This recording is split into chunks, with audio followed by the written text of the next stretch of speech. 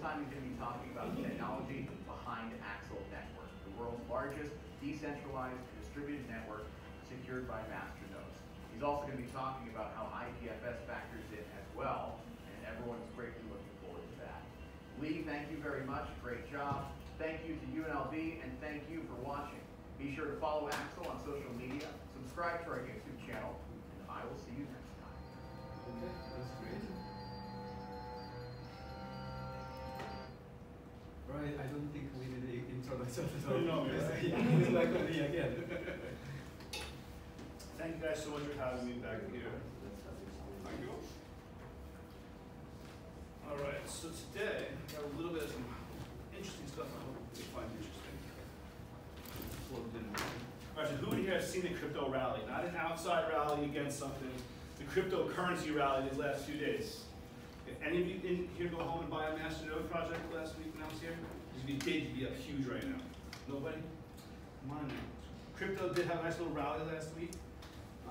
If you haven't seen it, I would definitely start checking out some different projects on CoinMarketCap. It's a great place to check for projects. All right, so we start. All right, you guys already know who I am. That's my contact information. 0.13 seconds, or 130 milliseconds. Does anybody know what that is? A lot of you probably play video games. Who plays video games in here? Right? What's the average time that you see when you look at network latency, ping time? What's the number you see often? 30. 30, okay. When I was playing, it was more like 65, 70. 65, 70 still sort of acceptable? Where does that number come from? Have you ever seen below 35? Yeah, but it's usually the admin. It's usually the admin, right? It's really hard to get below those numbers. Who knows why?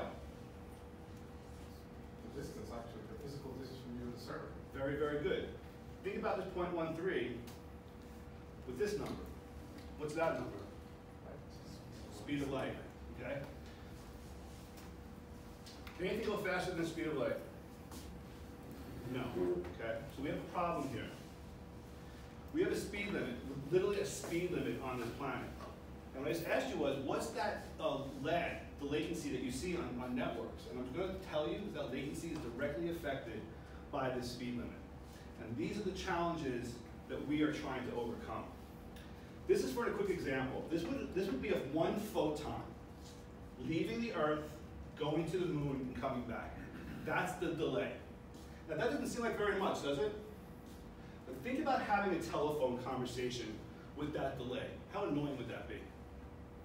Okay, also think about who's had a cell phone conversation where you've gotten that nasty echo, where you actually get that 1 second delay. Does anybody deal with that, or do you hang up the phone and call back? This is the lag just going from Earth to the moon. And people are going to say, well, it's not that bad, but in reality it is. 0.13 seconds is the time for light, one photon of light, to go around this planet. So if you take that time and you cut it in half, what are you pretty close to? 65 milliseconds, which is awfully close to the average lag time that you see on most servers, isn't it? So what you're actually seeing is not the effect of slow computers. You're seeing exactly what you said. You're seeing the effect of physical distance and physical space, affected by the speed limit of light. Okay, it's so cool that we've actually gotten to this point in our society that we're dealing with these kind of properties. We're dealing with the real theoretical speed limit of what our world will provide us. And I like to think of it as a clock speed. You have a computer, your clock speed's 100 gigahertz or whatever your clock speed is. Well, the clock speed of our planet is the speed of light. And this puts a theoretical limit on how fast we can transmit data around this planet. And you say, you know what, 65 milliseconds is good enough for a video game, right? Is it good enough for a doctor performing heart surgery remotely? Probably not, okay? Is it good enough to do remote aerial flying of airplanes? Maybe, maybe not.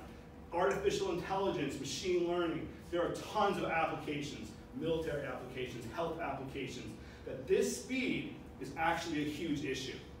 And this is what distributed systems are trying to conquer.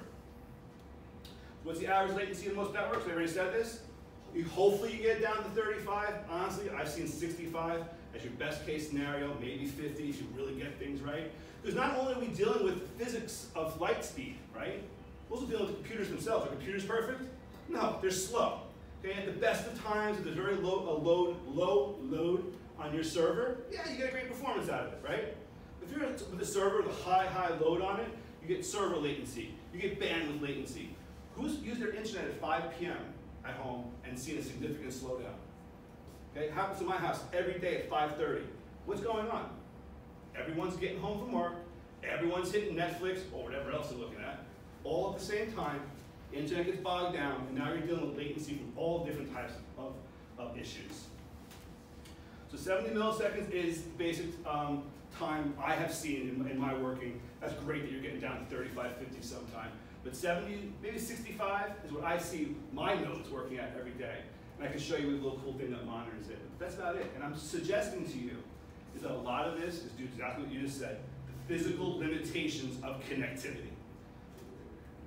So right now with a centralized system, when, I don't know if you guys know how web servers work, but every single time you ask for a web page, well, it comes in, gets some of the content. It goes back and it gets a picture, gets more content. It goes back and forth, due to something called GET requests.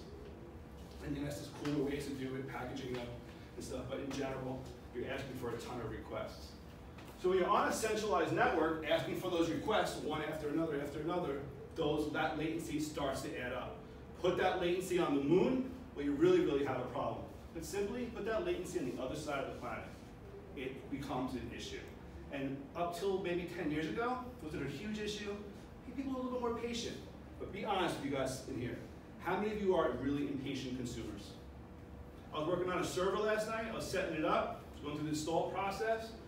It usually takes like 4 or 5 minutes to update it. It only took like 7 or 8 minutes. I was literally about to destroy that server and relaunch it. And it goes, oh, all done. I'm like, how impatient am I? And I was like, I'm done, 7 minutes? How dare I wait? Okay, and these are the problems that we're trying to tackle. And even here in the United States, who gets frustrated with their LTE service? We all do. What are they rolling out right now to take care of that? What's it called? All of you should know this. You all should be involved in this. You're the big money maker, 5G. Okay? So 5G, the promise, what's the promise of 5G? Dr. Kim probably knows, right? Super fast speeds on our mobile, right? Yeah. But what's the problem though? Well, I know they can deliver the super fast speeds, but how's that old server, the centralized server, going to deliver all that content?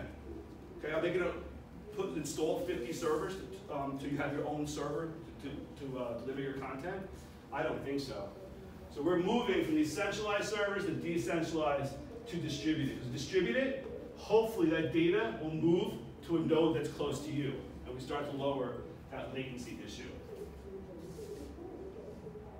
So until we overcome the cosmic speed limit, okay, Elon Musk, okay, or any of you, if any of you can do that, I guarantee you, you'll probably be the next billionaire, overcome that speed limit. We need to move data to the user to increase speed. It's the only choice we have. Okay, there's no way I'm going to move data from the United States to India any faster over the technology that we have. The only choice I have is to move it. So really quick, NASA has the exact same problem. If you look from Mars to Earth, 3 to 20 minutes, all depending upon how the Earth and Mars are currently situated. If you go to Pluto, 4 to 7 hours. Remember that famous line in Apollo 11? I was just talking about this. Houston, we have a problem. Well, if you're going to the moon, Houston, we have a problem. Remember that animation? Half a second, you get a response. Imagine you're 6 minutes out going to Mars, and you're like, hey, Houston, we have a problem. Can awful things happen in 6 minutes? Sure. Imagine going to Pluto. Houston, we have a problem. 6 hours later. And remember, this is one way. I'm pretty sure. Yeah, this is one way. So, Houston, here's a problem. 5 minutes. 5 minutes back. Here's your answer. 10 minutes. Okay? Terrible things can happen. These are some of the problems that the NASA's having. Do these sound like the exact same problems I've been talking about this week and last week? Intermittent link connectivity. That problem we have in a lot of third world nations, India, Southeast Asia. Internet isn't perfect. Let's face it, internet isn't perfect here in the United States. Bandwidth, okay? Limited bandwidth. We can only transmit so much stuff up at a satellite. Absence of a fixed infrastructure. You got satellites shooting all over. You got moon vehicles on different planets, all of which are being spoken to at different speeds, different distances, and requesting different information. And this is a diagram of what they're dealing with. And remember, a lot of these satellites, we're talking about 1, 2, 5 watt transmitters. Like very, very small transmitters. Serial, what's a serial connection? Remember what a serial connection is? 1 bit at a time, dot, dot, dot, dot, dot, dot, dot, dot. Okay, sometimes they don't get packet, they get packet loss all over the place. So that is the system that they're trying to put together. That's what they're using to fix this. Okay, I'm going to show you right now. But those are interplanetary file system. That is one of their answers. So I'm going to show you 3 technologies that aim to solve these problems. I'm not going to go into them super much, but I suggest you guys check them out because I think they're going to be a huge deal in your lifetimes.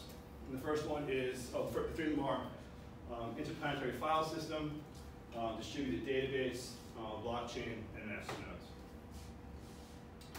So any questions? Let me take a break for a second. Any questions so far? Who liked the NASA example? You guys are such a not chatty class, just a chat more. I'm going to get to that at the end of this thing. I'm going to talk about soft skills, and one of those is communication. You should talk more. Okay, so interplanetary file system. I absolutely love this. I was in New York City teaching for 2 years when my father was sick, and I was teaching at a school, Hell's Kitchen, a bunch of high schoolers, really tough high schoolers. And my friend from Microsoft came and met me for lunch one day. He brings me downstairs. I'm telling him all about blockchain and cryptocurrency, how he's missing out on everything. And he's just sitting down and goes, yeah, that's cool. What's even cooler is interplanetary file system. And I was like, sit down. You have no idea what you're talking about because blockchain is where it's at. He goes, interplanetary file system is blockchain and a whole lot more. So I was like, yeah, sure it is. I went home that night and started looking at it. And probably in a couple hours, I fell in love. So what is interplanetary file system? Did any of you ever use Napster or GitHub? Okay, steal stuff, okay? I loved Napster for a short time until I got the letter in the mail saying you should cease and desist. It's a lot like that, okay? It allows us to take data, our files, put them up on the system, and the system will automatically distribute them throughout the world. And the question is, how in the world does it know how to distribute this data? So you have an IPFS node here in Las Vegas. You set it up. It's relatively simple to set up. It looks a lot like DOS right now. That's what Axel is trying to do. We're creating nice user web interfaces to access to IPFS, manage your data on IPFS. But you're at home right now. Every one of you can go home to your computer, your laptop right now, install an IPFS node on your computer. Once that node is on your computer, you are now part of IPFS. Does that mean your data is now all over the world? Absolutely not. So let's say you have a picture of your dog and you want to share it with the world. You put it on IPFS. The technical term is pin. You're going to hear that word a lot. It's pinning it to IPFS. Basically, you're telling IPFS locally on your machine that you like this file so much, you want it pinned to IPFS, made available to everyone on IPFS. That file is now given a content hash. It looks like a really long string of characters starting with QN. And that's called the content hash.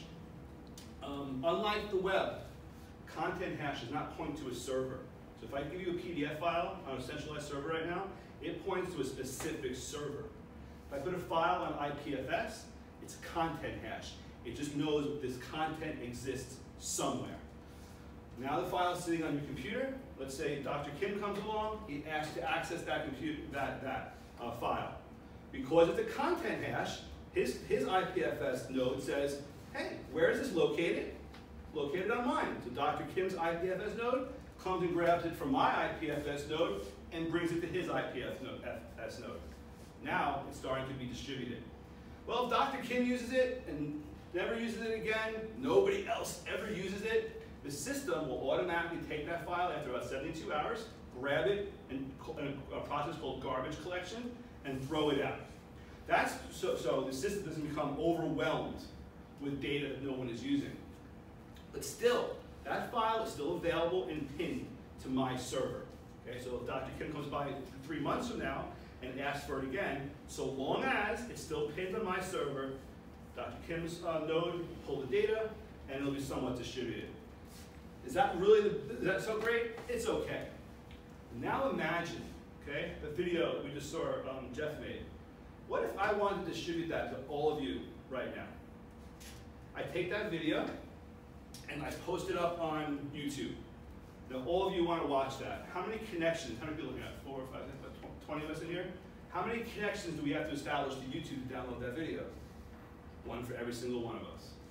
Okay? If we had, every one of us had an IPFS node in here, one of us would go grab that video, the video would be pulled down locally, and then we would all be sharing that node. The data would be shared amongst us. So the first person to request it, it's a little slow for them.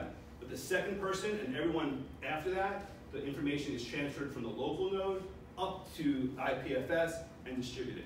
If I had some more time, I would have made some more graphics, but this is all I got.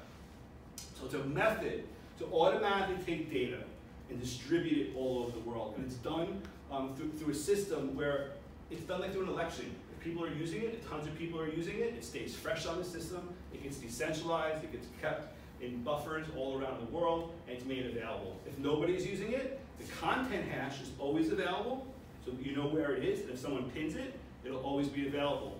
But once it gets unpinned, and once no one's using it anymore, the file is wiped. The content hash will always exist. The second thing that's really cool. Imagine a file system where you have a file manager, okay, and you upload a Word. Who has ever done this? I know everyone has done this.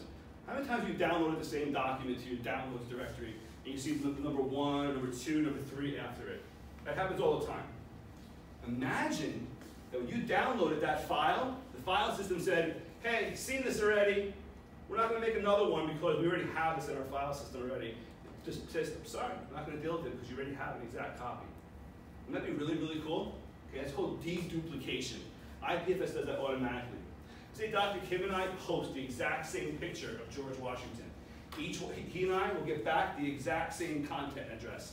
The system does not allow the exact same data to be on the system. How many YouTube videos are duplicated on YouTube right now? Tons. Okay? How much data out there is duplicated right now on the internet? Tons. Does that slow the internet down?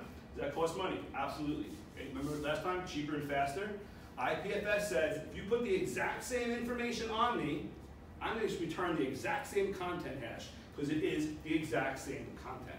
Okay, so think about how great that is for anybody. Think about you're a hospital, or a doctor, or a lawyer, and you drop the same file on IPFS. It goes, hey dude, you don't need to copy this. It's already available for you. Okay, deduplication. Okay, and lastly, each one of these are a node. Oh, well, not lastly. Each one of these are a node.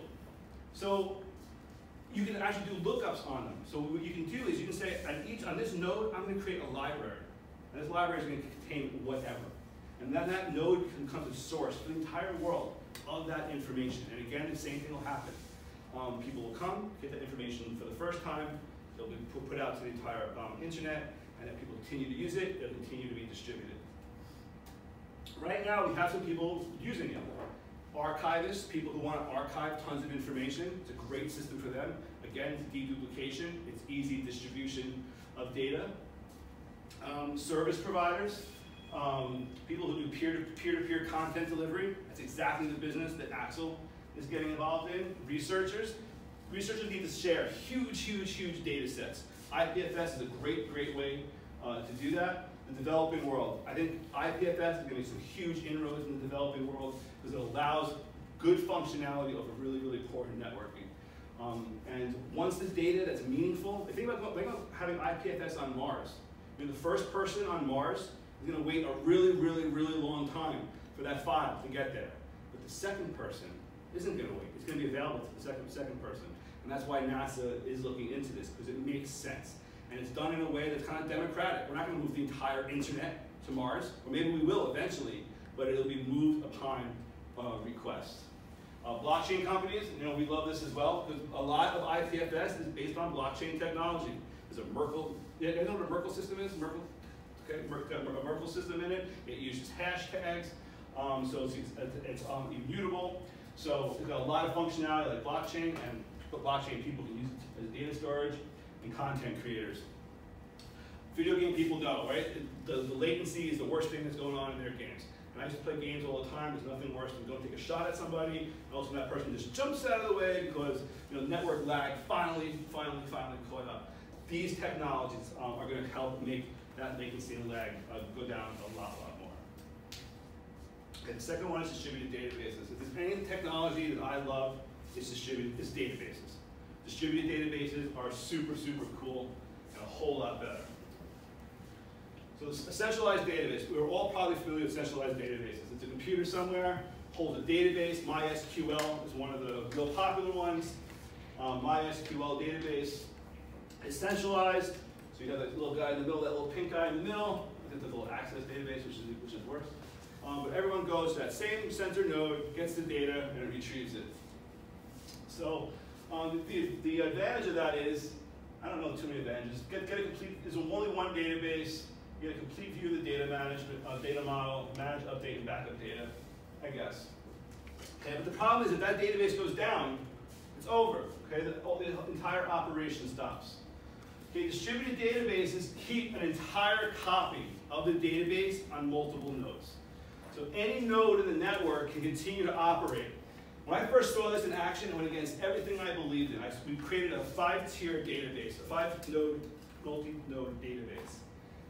Each one of the databases contained the exact same information, and we got them all synced up, and they were all humming along, and then we started blowing them up. I've never seen anything like it. We went from 5 all the way down to, we had connections set up to these databases. We went from 5 all the way down to 2, and it just kept humming along. And after we blew them up, we rebuilt them, and when they rebuilt, they turned back on again. They got the data from the nodes that were still alive, and they completely rebuilt themselves. It was absolutely, absolutely incredible. And you combine that with IPFS. IPFS is super cool, right? Same thing. If you have a pinned file on your server, and your server goes down, well, if it was distributed somewhere, it's still available. So you can lose your database server, or one of your nodes of your database. You can lose your IPFS server, and your website still keeps clicking away. I have never seen anything like this before. You know, in my experience, you blow up a server, you have horrible, horrible problems. This system didn't miss a beat. So what you're able to do is, if you're a video game company, you got players all over the world, and not right now too. Video games, are they really worldwide? Or are you mostly playing with people inside your country or local vicinity? Yeah, because of this problem. The lag is just too great. Okay, but if you can completely distribute the system, you actually have a complete copy of the database on every single node. So if you have players in the United States, you have players in India, opposite sides of the world, they are effectively working on the same database, yet the databases are connected. However, are these databases still subject to latency? Yes, and there's a myriad of problems with updating a database in India and then waiting for that database in the United States to get updated. What if there's a call for that information in the database in the United States? It doesn't even know it exists. Think about that for a second. You have a database in India, make a write, and somebody make a call in the United States, the data that is on data that's in India, calling data that's in the United States that does not even exist yet. Okay, it's a really, really complex situation, but these database systems manage them. This, to me, is one of the most interesting areas. People who are interested in Hyperledger, the heart of Hyperledger is a distributed database. Okay, it is an incredible, incredible technology. Google has developed a number of them. Their biggest one is RockDB. I would definitely be looking into that. This, to me, is an area where there's going to be billions and billions of dollars made. There are tens of thousands of MySQL servers. These big, big, big monolithic servers that people have built over years, put tons and tons of data into them, and people are hitting brick walls with them. Our company had the exact same thing happen to it. Huge server in Atlanta, the entire world is feeding off of it, and it's simply now just gigantic and out of control. We need to distribute it. So this is exactly what we're doing. We're building a solution to walk into a company and say, got that huge MySQL database? Let's take that, let's hook it up to our system, and let's start dumping data. It's going very, very well. A couple of things that are really, really cool about it is this is a failover rate. Databases fail all the time. I've had countless numbers of databases fail on me. Normally what you're going to do is you're going to run 2 servers in the same network center. Those 2 servers are going to kind of mirror each other, and you hope that if one goes down, the other one picks back up again. And that, a lot of times, is a lot of hoping going on here. Because that second system isn't live. It's not directly connected to the internet. It's not actually facilitating live transactions, and you're expecting it to just start working. Who has Wells Fargo? Any Wells Fargo customers? What happened to Wells Fargo about a month ago? Remember what happened to this system? Wells Fargo decided to call in a cleaning crew. They wanted their data center to be clean. Nothing wrong with that, right? Call the data center in, the cleaners in, they're working with vacuums. What does vacuums kick up? Dust, right? The little thing blowing out the back, dust comes up. Their fire suppression system kicks on in the data center. They lose the data center. Wells Fargo, big company? They're all right, right? definitely bigger than your subway downstairs. They were down for weeks. Go to the Wells Fargo Twitter and see the week of pain that they went through. You would figure a company like Wells Fargo would have a data center somewhere else. One goes down, they hit a button, the other one comes up. Would everyone just assume that, right? I would. I'd be like, oh, no big deal for Wells Fargo. I watch it, push that magic button. Second one comes up.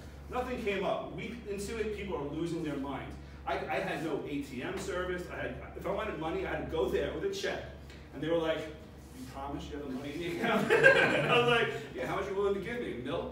I promise, and they were willing to give up to $500 at the time. And I was buying something for my car, and I needed $700. I was like, dude, I want my money. And I get a manager over, and they gave me the money eventually. But it's a huge, huge problem. And I was thinking to myself, it's a car part. Could I have waited? Sure. Imagine if you were there because you needed that money for something like real. Mom was sick, dad was sick, your child's sick. It's unacceptable. And they went down a really, really bad road. Where a distributed database made a huge difference in that situation. Yeah, because you lose your distributed database nodes in one location, the next one just keeps ticking. Maybe you get some performance lag. Another one's handling the request. You get more load on that server. The point is it stays up and functioning. They went completely down for a week. They had to rebuild their servers, all kinds of problems. You think they lost customers? Absolutely lost customers. I stayed with them. But if you feel like a multi-millionaire, how are you feeling after that happens? I know I'm not a multi-millionaire, and I was feeling like Wells Fargo, you're pretty shady, So I want those technologies to work. So we are going to go to Wells Fargo and say, check out our distributed database system. We can take that, put it on blockchain, put it on IPFS, put it on distributed databases, and alleviate some of those hurdles. And going into Wells Fargo, it's a big leap for us, but we can certainly probably do something for them. Disadvantages, you have time synchronization. That's the biggest #1 issue in distributed databases, and I love databases, but it comes right back down to the speed of light problem. There's no way to write a data set in the United States and have it instantly update around the world. It's just going to take a very, very quick second. So data replication, some people say it's a disadvantage. If anybody says that to you, just laugh at them. The fact that you have data replication on every single one of them, to me, just like blockchain, every single node has a complete set of the blockchain. That to me is redundancy, and it's well called for. Because when you lose a database, you have another one. Has anyone ever seen this happen? Maybe I'll try to send you guys a video. It's the coolest thing in the world. If you've ever worked with databases before, you would never, ever, ever, in a live working system, walk up to it and go, destroy that database. Let's see what happens. And this, you do it, and it just keeps on humming. It's the coolest thing in the world. All right, so the last one that we all love is blockchain and masternode technology. Both things I told you about were really, really cool. The problem with decentralized and distributed networks is there's nobody in control. We talked a little bit about this already. One of the problems we have with one of the benefits we have with centralized authorities is if we have a problem, we have somebody to call. Okay, and I hate calling people for help. I think it's the worst thing in the world to have to do. But when it's necessary, it's pretty great. So now we're going to these decentralized distributed systems where there's literally nobody to call. So we need a way for users to track this technology. And what we like to, and this is why we embraced masternode technology. Think about all these actors on this network operating for the benefit of the network. Does anybody in this life do anything for free? Okay, maybe you do some night, maybe you donate some of your time for free. But over the long time, no one's going to sit there and say, you know what, I'm going to put a server up that costs me $200 a month because I'm a good guy. Okay, no one is ever doing that. Maybe you'll do it for a month. But after 2 or 3 months of paying that out, it's going to wear on you. So without a central authority, you'd actually have to hope people would, what? Donate money. Like, hey guys, let's take a collection. Best a jar around every month to pay all these people for their servers. Is that going to happen in real life? Right? Pass that jar around, everybody putting $1 in every time? No way, right? Maybe you do it the first month because you're all excited. The second month comes around, you see your neighbor, he doesn't put $1 in. The third month comes around, I'm not putting $1 in, it doesn't work. So what does masternodes allow us to do? It allows us to incentivize the network.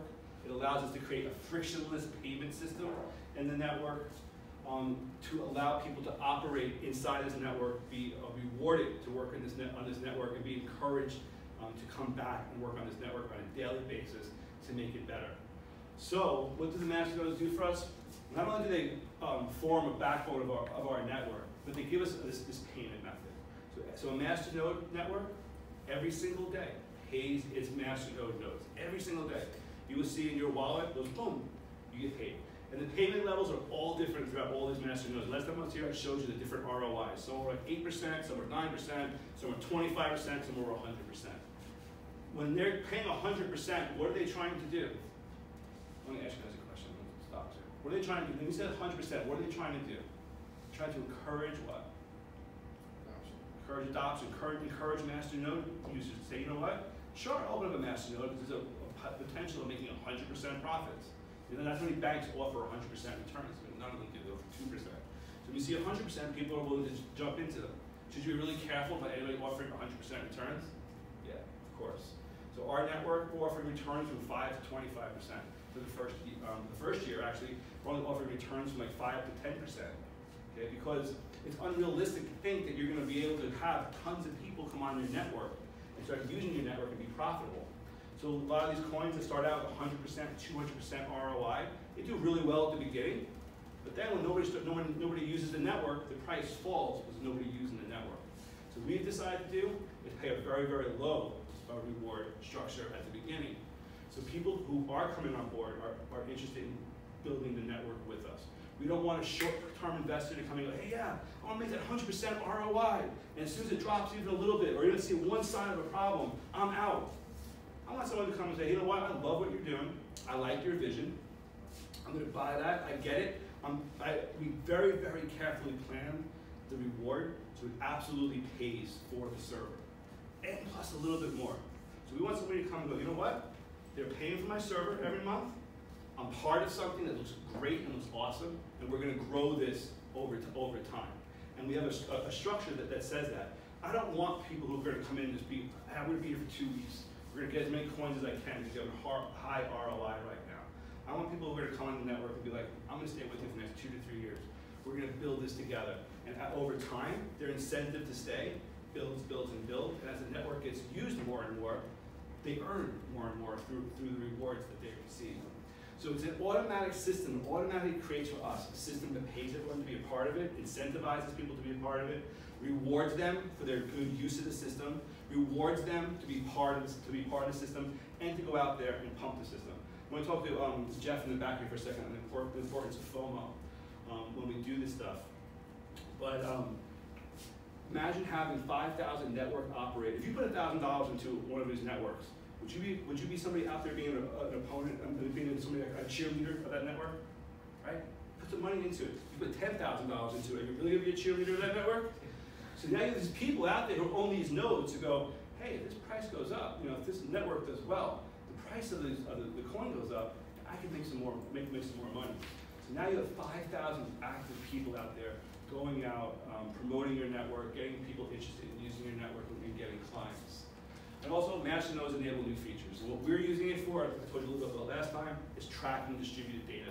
Distributed data can be put up all over the world. You have an IPFS file, you put it on IPFS, it goes out all over the world. How do you track that? How do you encrypt it?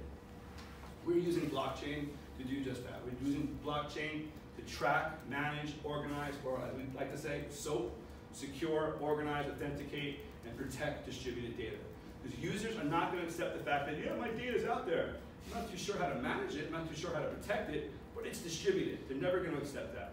Okay, what users want is to be able to put their data out there and feel some security over it. And we're providing those things. Okay, so a couple more life hacks. And Dr. Kim has to give some time for a question, and then Jeff's going to give you a couple minutes about the importance of FOMO in these projects. All right, so number one, problem-solving skills. This is the number one thing that all of you should be working on. And I've spent a lot of my life trying to figure out the best way to approach problems. Vova is our lead Android developer, an awesome guy, and he keeps me in check. He makes sure that what we're developing actually has a reason. So I want to bring you through a couple things that Vova showed me, and that I also really, really believe in, that I think are really, really important to becoming really successful in IT or engineering. So this is something called lean validation. Okay, it's a very, very simple process that you can go through. Has anybody ever heard of this? Okay, it's a very, very simple process that you can go through to ask yourself, does your idea make sense? Okay, and you go through each one of these. This is the real quick one. We'll go to the one that's a little more extensive. We'll get back to that one in a second. Lean validation. Validate the problem. Is this a problem worth solving? Okay. If I tell you, I'm going to start a business to solve this speed of light problem, are you investing in that? No. Okay? Because unless I'm like Einstein, you should not be investing in the speed of light project. Okay? So ask yourself, is the problem worth solving?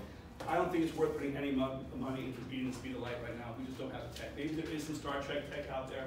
We don't have it. Validating the market. Okay? Whatever your idea is, does a market even exist for it? Some users might agree that this is a problem worth solving, but there are enough of them to make up a market for your product. Countless people have made products only to find out that no one wants to buy them.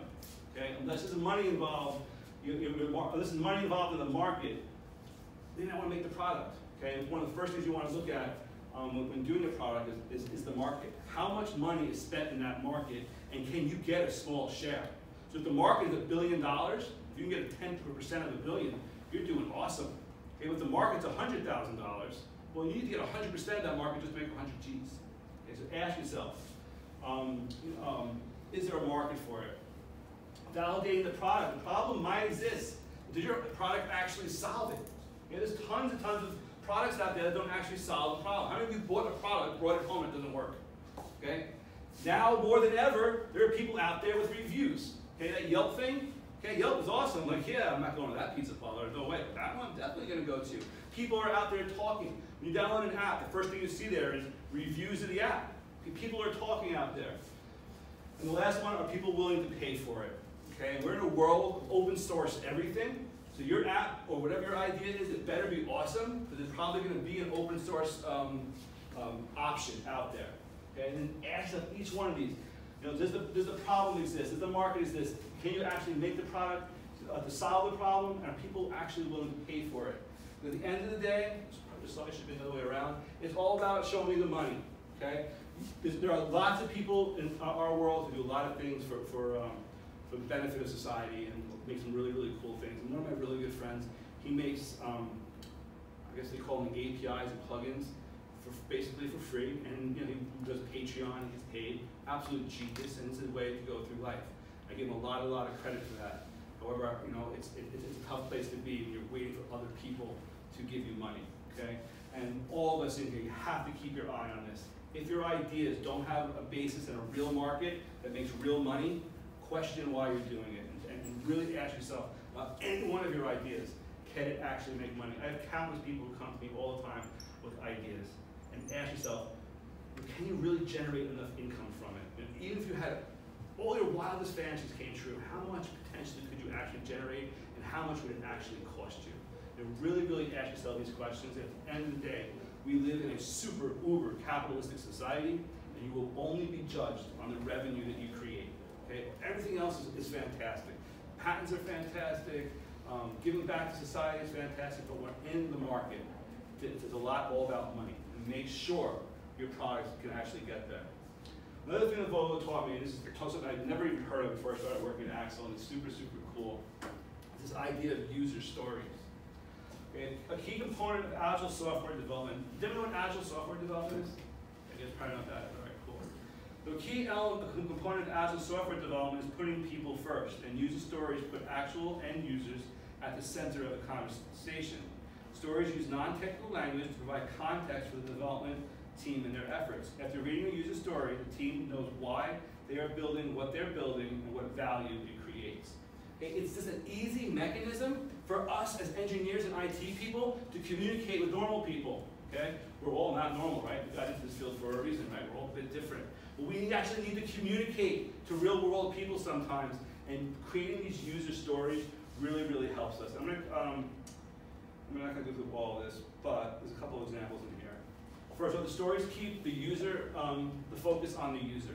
One of the things they'll teach you when you go to teacher school, maybe Dr. Kim will tell you, is to be student-centered. Always think of how can I make the student the center of learning.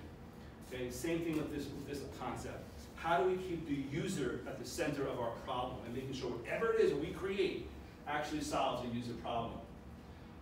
Stories should enable collaboration. I'm going to get to this in a couple of minutes, the importance of collaboration. But once we define a goal, we can start working with other teammates to move ourselves in that direction. Stories drive creative solutions. We're going to get to creativity again in a few minutes.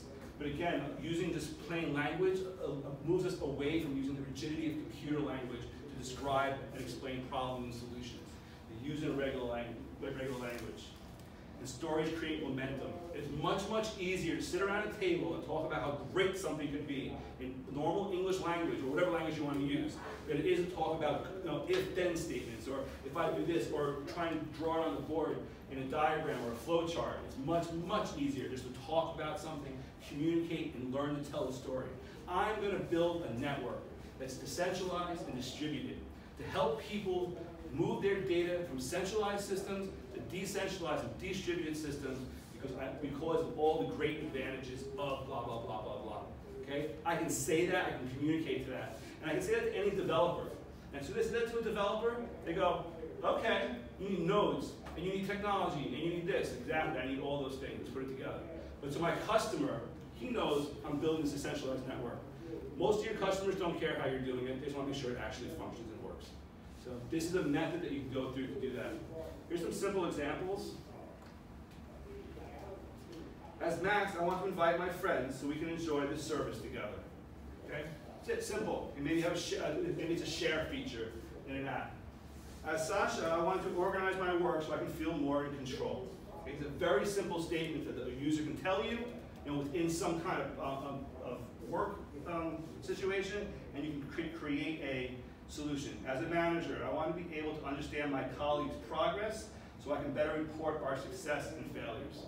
Okay? All of us, if I tell you these things, all of us immediately start thinking of solutions. Okay? This person wants an ability to report and track progress. Okay? We can all start thinking of a billion solutions. Okay? But this is something a manager can communicate to us. So encourage the people you're working with and your managers to communicate with you in this manner. Because you're going to understand their problem a lot better and be able to provide a much, much better solution to their issues. Okay, dreaded soft skills talk. How many times have you got the soft skills talk as an engineer or IT person? A lot? Okay. I'll go through it really, really quick. And you know what? When I first heard the soft skills talk, I was like, are you kidding me? I'm an awesome computer programmer. I don't need any of this stuff. There was a day that the idea of me coming up and standing in front of you guys would have terrified me. Okay? The first day I ever started teaching was the most terrifying day of my life. A room full of people down there. They're like, yeah, that room, go teach it. It was the most terrifying day of my life. Learn to overcome these fears here, in front of Dr. Kim. If Dr. Kim's laughing at you, it's a lot easier for Dr. Kim to laugh at you than anybody else to sit there and laugh at you when you're on stage in front of a lot of people. Okay, writing. Technical, persuasive, and creative. Okay, all three. I'm sure all of you have heard this a million times. And I'm going to say it again. See this in the back. It's like, oh, I heard this already. I can't take it. Okay, I don't want to deal with it. It's important. Okay, learn to read, learn to write. Okay, it's not that difficult, but it's super, super important. Make it happen. Okay, I love to read books. I can't look. Favorite book in the universe. If you haven't read this yet, you should be all over it right now. Read. Okay? Again, fill your mind with cool things. And learn to read. I write technical documents all the time, I write persuasive documents all the time, and I use creativity to make all that happen. And it's super, super important, especially, what do you do with a 35-year-old programmer? You bring him out in the back and you shoot him. But after 35, you don't program anymore, you're like, I'm done with that, okay? Okay, you're gonna move up to management one day. Okay, when you move up to management, you're gonna go from writing technical documents to persuasive documents like, manager, I need $500,000 to do this. And I need to do this because I'm going to make you a great person, okay? That's persuasive, creative writing. It's going to happen to you. Be prepared for it. Presentations, what I'm doing right now. The industry has moved. You guys have probably been doing this already all the time. Businesses make people do this all the time. There's a very big reason for this. Presentations force you to think through your own BS. Okay? How many of you have actually thought in your head, I got this down, I know this, and then you actually start studying it, and you or have to explain it to somebody else, and you kind of realize that you don't have it quite as down as you did. You actually did a presentation in front of everybody, right? Yeah. Yes. Yeah. So during that presentation, did you have a moment being like, maybe I should have prepared a little bit more? Yeah, I know you did. I was standing there. Because all of a sudden you're in a room. Want to tell me my most embarrassing moment? I'm standing at a Bitcoin conference for all these Bitcoin people. Guy goes to me, Bitcoin is an unlimited supply of Bitcoin. And I'm like, no, there's not. 27 million, all there will ever be. And he goes, no, it's 8 decimal places after Bitcoin. I was like, yeah, so what? I know all about your 8 decimal points. I know everything. He goes, yeah, but 0.0000001 Bitcoin can equal anything. And I was like, yeah, so what? I fought this guy on stage. About halfway through this fight, I realized he was absolutely right. Think about that for a second. All of you would tell me in here, right? 27 million Bitcoin, max amount of Bitcoin will ever be. But if 0.701 Bitcoin can equal anything, think about that. 0.00001 Bitcoin could equal $10 million. Theoretically, if you have an unlimited supply of Bitcoin. I'll leave you with that thought. You come argue that with me. But because the 0.00001 can equal anything, you can literally, Bitcoin can represent any quantity of money. So you have 1 Bitcoin represent the entire debt of a country if you ever got to that point. And because of that, you basically have an unlimited supply of Bitcoin. So I'm on stage, I'm arguing, no, there's 27 million. And halfway through it, it dawned on me, the guy was completely, I mean, it was 100% right, but his point was extremely, extremely, extremely valid. You don't want to be in that situation. Presentations allow you to speak through these ideas. When I gave the presentation last week, it made me think through everything that I was talking about. I'm giving one tonight for government block builders. They want me to come give a presentation on how blockchain and government should be brought together. How much time do you think I've really spent on that? I'm trying to build a network, I'm trying to build a blockchain, I'm trying to build an IPFS pitting facility, I'm trying to manage a team of 50 developers around the world. Do you really think I'm sitting and going, local government and blockchain, this is something I'm going to tackle? It's not. You know, so this presentation made me sit down and go, you know what, blockchain does have a lot of really cool functionality. Everything we're building is exactly what they need. The presentation for tonight made me think through what I'm going to say, how I'm going to present it, and how it actually applies. And this is actually good for you. So when you get to the real world, your managers are going to ask you to give presentations all the time. It forces you to think through the things that you're actually building and thinking. Is there free dinner tonight? What was that? For the blockchain. Oh, I'm in this free dinner, but you're all welcome to come. It's at the Innovation Center. Innovation Center, 6 p.m. Yeah, like I said, get involved in all this stuff. We go to them all the time. It's super important to get involved. Teamwork. Okay, there was back in the day, I think I probably started back in that day, where you could do a whole lot by yourself. You can make a whole program by yourself. You can make a lot of money by yourself. I don't think it's possible anymore. There's a few exceptions out there, but in general, these days it takes a team to pull this stuff off. So learn to be part of a team. Learn to work within teams. Learn to deal with problems within teams. When teams are doing great, it's really, really easy to be a part of them. So when things are really, really problematic, when teams are fighting, that's when the real value of being a team comes into play. So learn to work with them, learn to be involved with them, and learn to be successful in them. Okay, leadership skills. Okay, all of you are here. Okay, if you're in this school, okay, you guys are thinking about technologies that are brand new. You're going to become leaders, and you need to learn how to follow, and you need to learn how to lead. Okay, and there's this thing that you can do a lot of different things, especially at your age right now. Go volunteer. Go do things where you can assume leadership positions at a young age. There's tons of things you can do right now, especially if you're willing to give your time for free. It's kind of against my vision, but it's out there. Go out there and learn, get involved, learn how to lead. That kind of stuff is what's going to help you move up, especially when you hit that 35-year-old moment and you just don't want to program anymore. Okay, conflict resolution, back to teamwork. Know when to hold them, know when to fold them.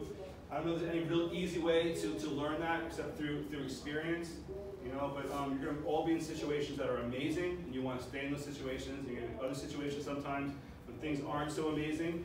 You always know that you guys have a lot of value and self-worth in this world, and you don't have to stay in a situation that you don't like. Adaptability. Every company you go to is going to be different, okay, and you have to learn to adapt. Go into a company, you know, those first couple of days, observe everything you possibly can, and then start evolving and thriving within a company. And let me give you a real quick trick too. The first month of your employment at a company is critical. It's during that time that they're going to kind of figure out who you are within them and where you're going to go. It is shocking. People will see a person in the first month and actually start thinking about how they're going to progress and grow with the company.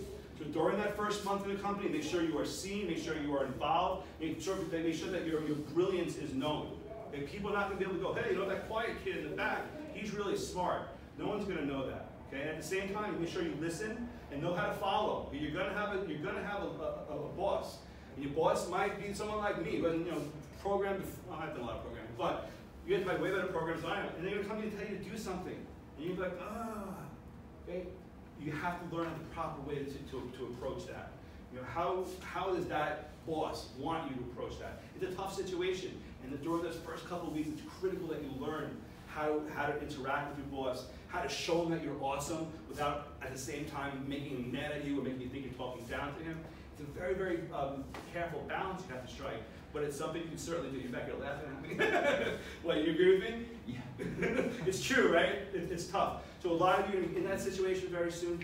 You go in there and rock it, but don't rock it so much that you rock the boat. It's very easy for all of us to rock the boat.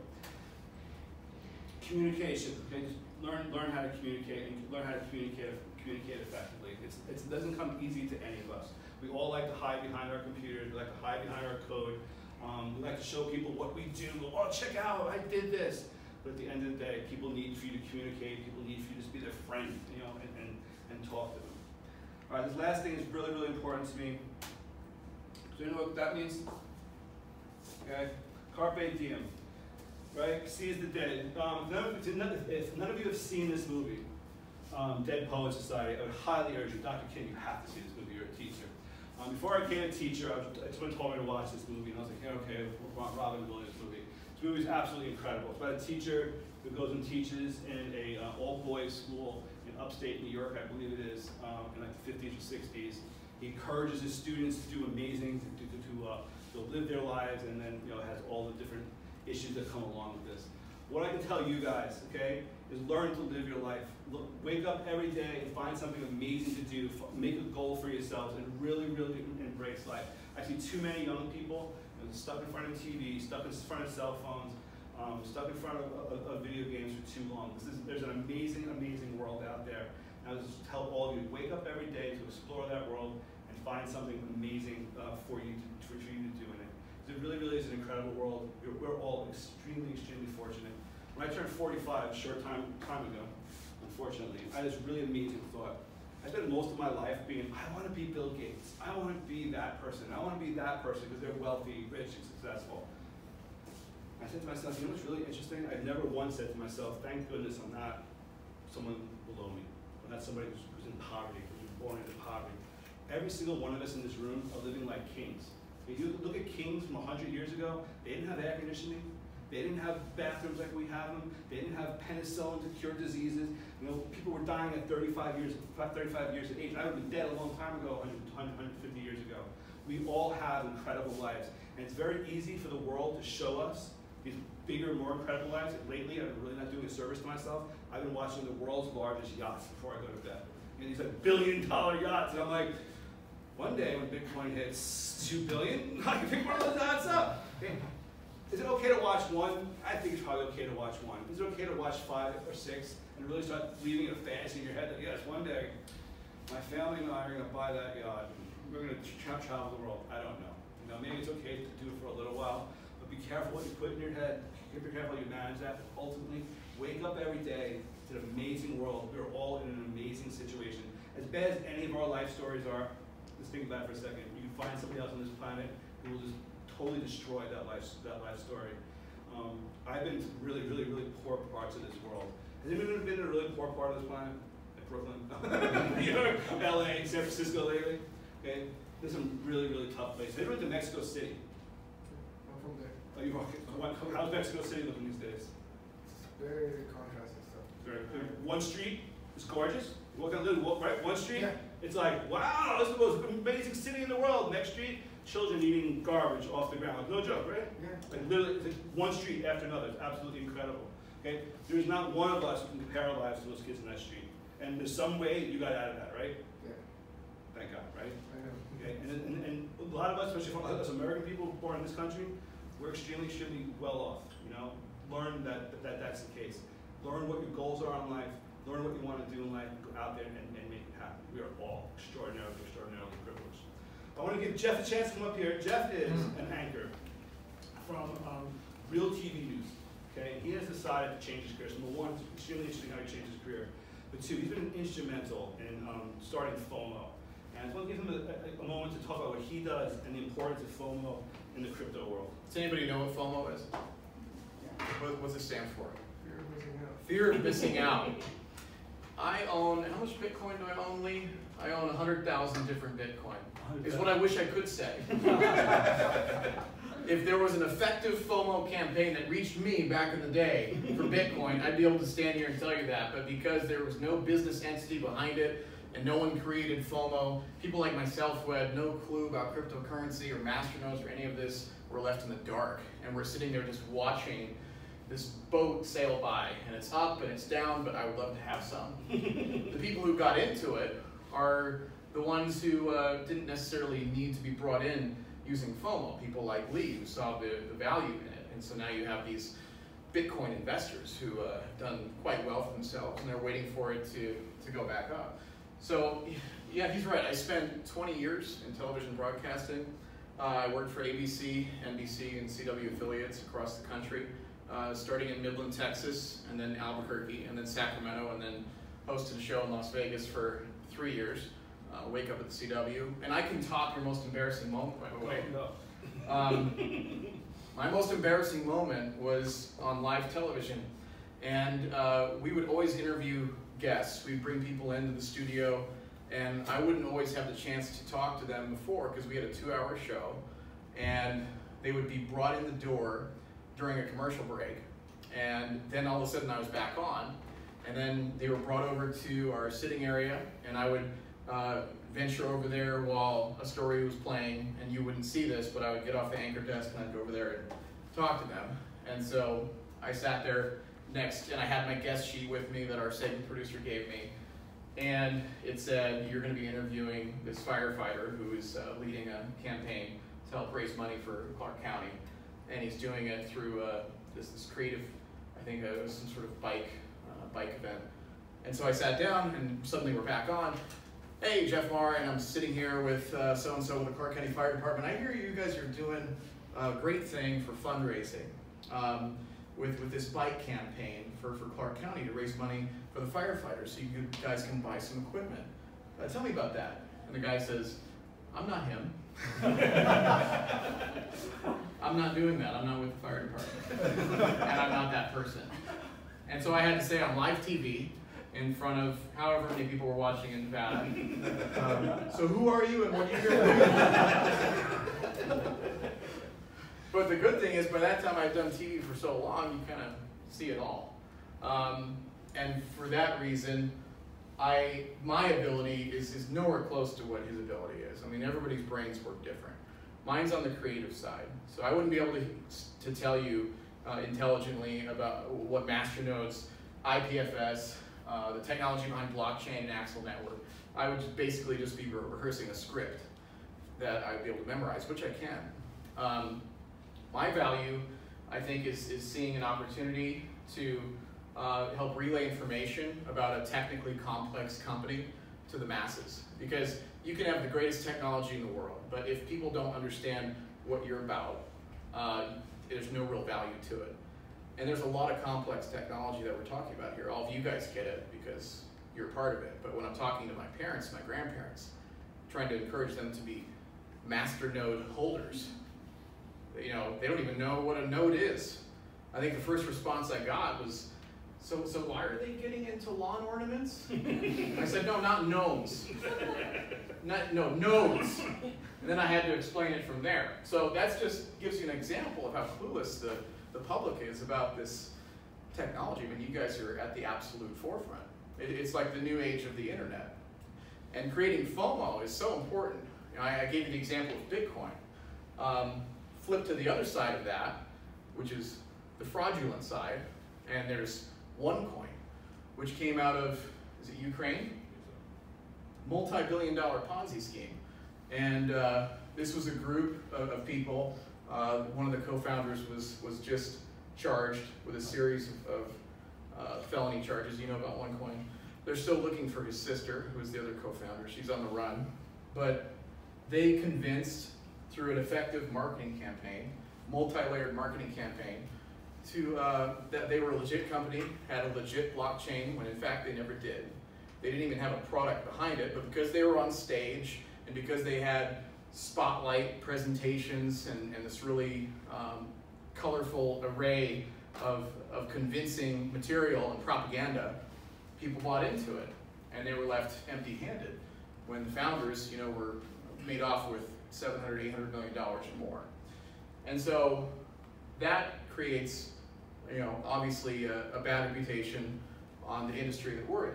So I'm in a position where I have to create the fear of missing out for a company that is legitimate, that has legitimate technology and real people and a real development team across the world, and convince people that it's real.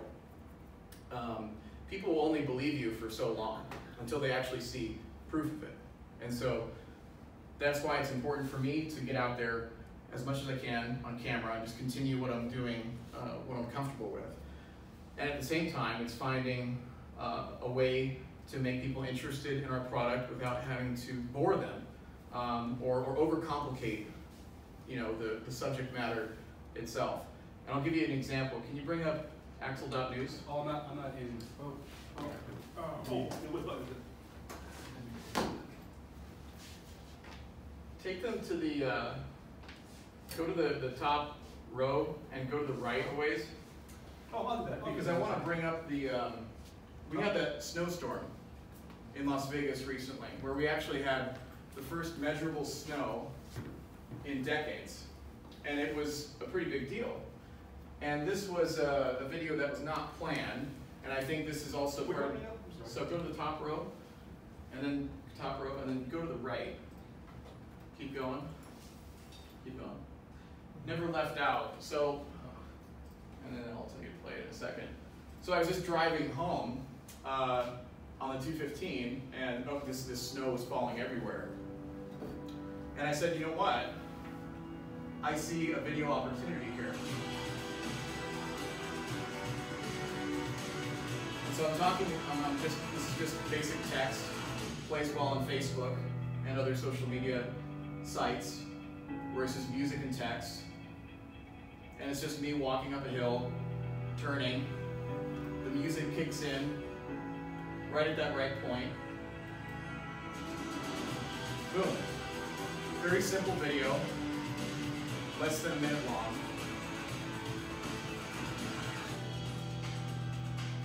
And so when you're creating the fear of missing out, when you're trying to give confidence to people in a company, it's that kind of stuff that's super important. I mean, I can do all these anchoring clips and interview CEOs for as long as I want to, and it's very easy for me to do. I'm very comfortable doing that, but something as simple as that, it actually can have a pretty long-lasting effect. That got a lot of views. People from all over the world watch that. And we have our Discord channel, which I'm not sure if you talked about Discord yet. Yeah, but check Discord. I'm so sorry, my mouth is super dry. Who has used Discord? Show up tons of that. It's a video game. Yeah, it wasn't around when I was around, but it's a great way of communicating with executives from a company and getting your questions answered in real time. And I doubt that a company like OneCoin has something like that. So that kind of summarizes fear of missing out and a little bit about my role here at Axel. And we appreciate all of you allowing us to come in and talk to you. I know Lee appreciates it a lot. Obviously, it creates great material for me for Axel.news. And if you have any questions, let me know. Yeah, any questions for us? Can you go to the Excel.network? Yes, absolutely. And show the page, the masternode page.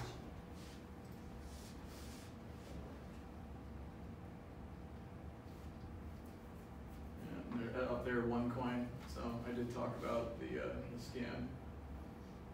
Yeah, so there's the link for masternode. Mm-hmm. I tried to understand the Excel masternode, but this page doesn't have much information. So here there are 4 bullet points up, a little up, yeah. One of them is writing new blocks to the chain, right? So it seems like this masternode is actually doing the job of miners. It's Yes. kind of combine the concept of real masternode and miner. In other masternode, actually they're separated. There's miners. On top of the miners, there are the masternode. So masternode's job is different from mining. So we're a pure proof of stake. So you have so Dash is a proof of work, proof of stake. So proof of a Dash, you have miners and stakers. Yeah. Our system is pure proof of stake. We don't have miners at all. in POS system, there could be, it's kind of independent. You can still have master node. So the POS tier W jobs, their node job is creating blocks. But before creating a block, you need validation. So master node job is adding extra function, validation, and then after then, those transitions go into POS node or POW node. POS, So they stay, we don't, So it's kind of separate concept. so on it, the master node does the transaction processing, it does the node validation, and it writes to the blockchain and creates the rewards. There's no proof of work at all. There's no mining at all. Then the problem is there are multiple master nodes, Yes. and they are competing. Each one is creating different kind of blocks. So there will be different versions of blocks, right? So all the master nodes have a full copy of a single blockchain, so they're all working on the same blockchain. And then they all are through a completely randomized process, so it can't be hacked or anything like that. Certain ones are selected completely randomly to then those ones are the ones that do the consensus. They add to the blockchain and they earn the reward. So it's possible if you own a master node, you could conceivably not get a reward for 2, 3, 4 days. It's also conceivable that you get 5 rewards in one day, depending upon your luck. But over time, the ROI maintained constant because of the random. So it's based on POS. And which one is creating the block? Level 1, 2, 3. Which is here? All 3 of them are creating blocks on the transaction. All three of them. However, the higher tier, you're more likely to get selected. So the higher tier you get, you have a little bit more chance on the randomness. But again, over time, everyone will realize the same returns. Over time, this is the return. Now, we have purposely set our tier 1 because right now, Axel owns all the tier 1 nodes. All the user-sensitive user data, databases, all that good stuff is on tier 1. And since we own that, we don't want people to think that we're competing with them in any way. So we set our return extremely, extremely low. For a first year, we're not even covering the cost of our nodes. We're actually paying for that out of pocket. We want to show good faith to the community. On our next year at 5%, we're basically just paying for all of our expenses. So when we go to the community, I think it's right now, the community's gonna say, hey, you know what, guys? You own all those tier 1 nodes. Is that very decentralized? No, we own all the tier 1 nodes. It's very centralized. So we're asking, and all cryptocurrencies start centralized. Think about this. So whoever controls the wallet is centralized. If you control the wallet, you control the coin specs, you are by definition centralized. It's not until you get to like a Stellar, when you have multiple people making wallets, okay, then you start achieving some sort of reality of decentralization. We're in the same situation. We're the ones starting the network. We don't have 100 people to come on board and spin up servers for us. We're doing it. So we are the tier 1. So what we said, the rewards structure is set so the rewards are given out in this particular way. The vast majority of rewards are going to go to our tier 2 people. We're bringing on data centers. It's a whole new paradigm for masternodes. We're going to data centers. There are tons of micro data centers around. Guys and gals who have these little offices. They put in a bunch of computer equipment. They're little micro data centers. You know, they're running like the doctor's office down the street, and they have a couple e-commerce sites on them. They are desperate to compete with Amazon and Google. They're desperate to increase their services. And we're telling them, hey, you know what? Come onto our network, and you start building out our edge. So our tier 2 is totally in line with data centers coming on board. And not only are we paying them back for their servers, we're giving them a little bit extra more to incentivize them to be part of the network and incentivize them to go out there and sell our services as part of their services. Tier 3 is everyone in this room, everyone who wants to become involved in an amazing network and amazing movement, and they'll also have some ability to do some IPFS stuff eventually, but it's much smaller. And you can see we're being very, very generous. And again, it more than pays for their expense every month. But all the nodes will participate in consensus. So someone sends a transaction from point A to point B. A select number of those nodes are randomly selected based on these percentages, and these percentages are a little bit different in the code than that. But based on those percentages, the rewards are then given out. And over time, over a month period, you will see this reward being pretty steady. So what is the latency and transitions per second? What's that? The latency. So when you do something, what's the latency? So I can show you really quick. The latency is it's almost instant. I mean, as far as I can tell, it looks very instant to me.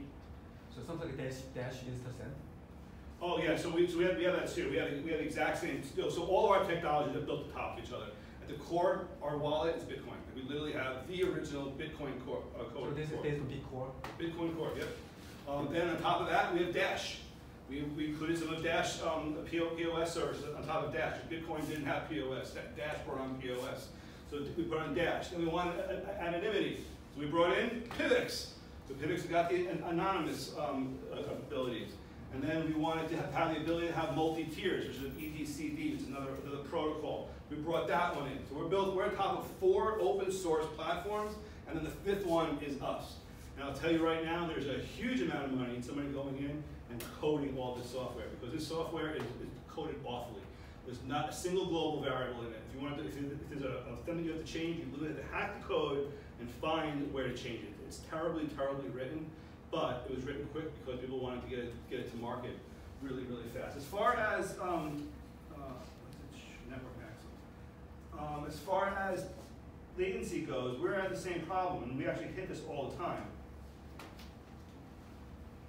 This is our website that every hour it tweets out what our nodes are and what they're doing. And you can see, I've actually seen it as low as 65, but currently right now these 3 nodes are communicating at 79 milliseconds. So if you ask me what the speed is, it's 79 milliseconds plus. That's like a transmission delay. Yes. But there's block generation delay. What is your block generation time slot?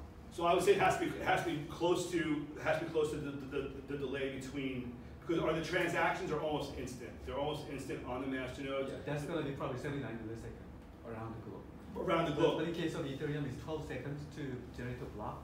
What's your block? Okay. Oh, sorry. Yes.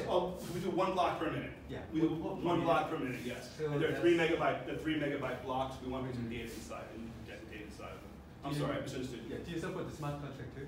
So we will have smart contracts enabled January of 2020. We'll have it for the first year. But yes, and we also have our smart contracts are going to be amendable and editable.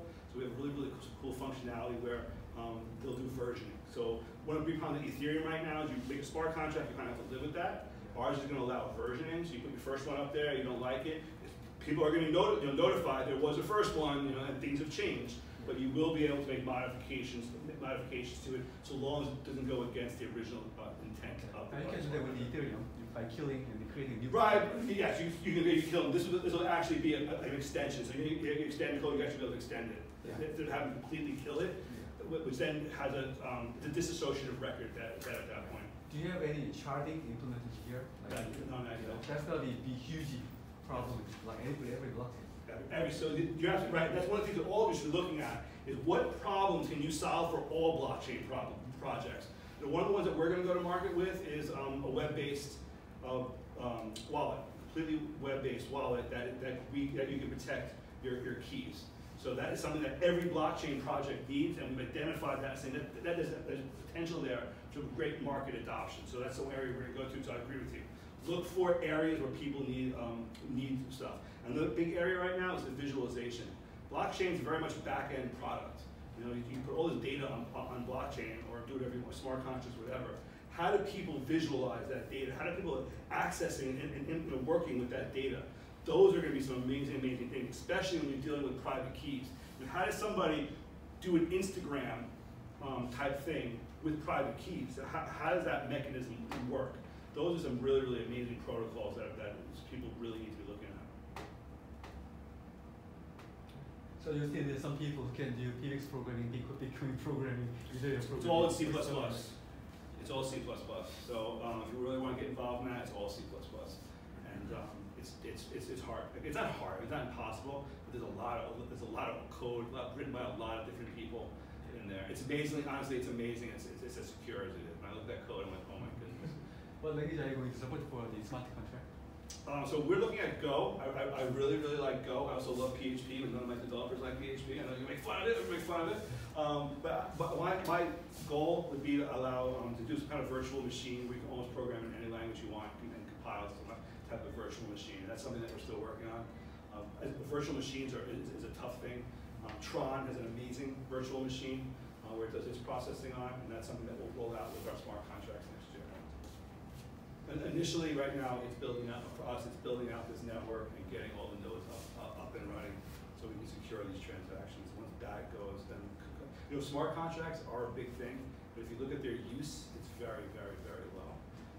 How many smart contracts are actually being in Ethereum? I think last month was 100 people developing smart contracts on Ethereum. I'm not sure. I could be wrong on that. But yeah, it's a low number. I know Tron Network has a lot more people doing smart contracts, but it definitely needs to grow.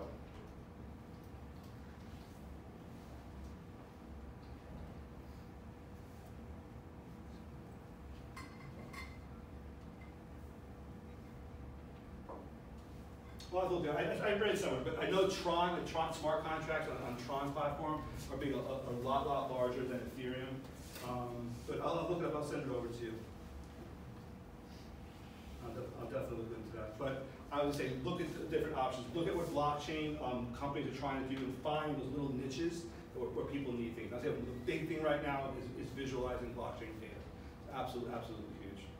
We're going to be back the first week of May Yeah. for two events. One is the Axel Blockchain Career Day, which I believe is May 1st, Dr. Kim? It's first or second either. I think it's May 1st. You're going to see a flyer going around promoting that, and it's leading into UNLV Blockchain Day, which is Saturday, May 4th. So that is when we will be back, less than a month. Thank you so much for having us here. Any more questions? All right, you guys are awesome. Go out there, make tons of money, make amazing things. Thanks so much. If you need anything, please hit me up. Thank you guys. Seize the day. Go do something amazing.